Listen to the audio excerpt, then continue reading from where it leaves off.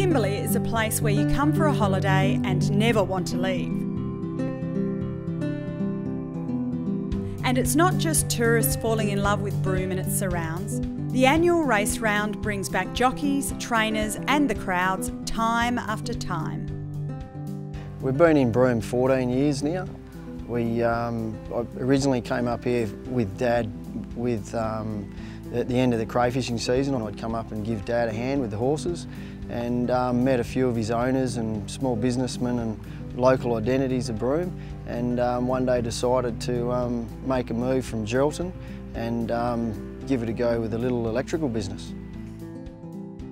I've been coming up to Broome with my husband Peter for 7 years. We've been bringing racehorses up for that long. Peter's been coming up previously before that as a rider, but yeah, this is our 7th season up here with horses.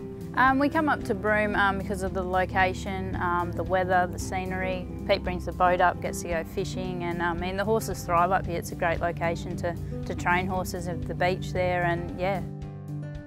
Oh yeah, no, I've always been going to come. I thought I'd better get up here while I could still ride them. Oh, you couldn't get looked after any better here. You know, they really look after you. I mean, you got the beaches, you got the bush track. You can get on the racetrack 3 or 4 times a week. Ideal, you know, and they really look after you. Yeah, to come up here, I was talking to Mum and Dad a lot, and I've got to admit, I've never been away from home for this long. And we are a very close family. Obviously, I work for Dad as well. I was sort of a bit like, oh, what would you do, Dad? You know, because I'd write a lot of work for him, and he's like, just go. He just supported me and just said, just do it.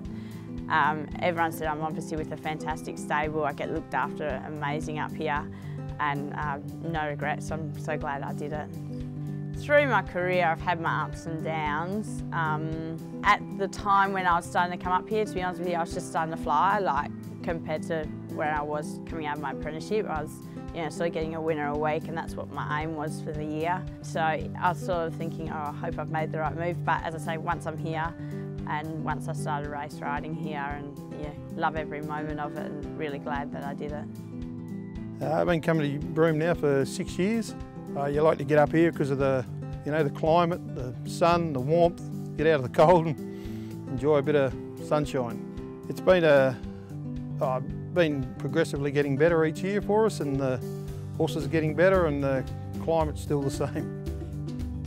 The Broome racing season is a really important week for Broome. It's one of the busiest of the year for the community and also for tourism. I mean, there's a lot of people come from Perth. Myself, I came up yesterday. It's good for flights, the hotels, restaurants are all busy, so it's a great week and an important one for Broome community and tourism. Yeah, with a group of trainers that head up here, we fair bit of camaraderie amongst all of us. You know, competitive on race days, and people have their stoushes and you know, talk rudely and abruptly to one another, but at the end of the day, it's one of the unique places, Broome, that at the end of the day, the club put on a few beers for everyone. You go back there, you watch the replays, and it'd be nothing for 8 or 10 trainers to be standing there shoulder to shoulder watching the replays of their horses and discussing with their, you know, colleagues that are standing there with them. You know, it's one of those unique places. You would be battled to get that anywhere else in Australia.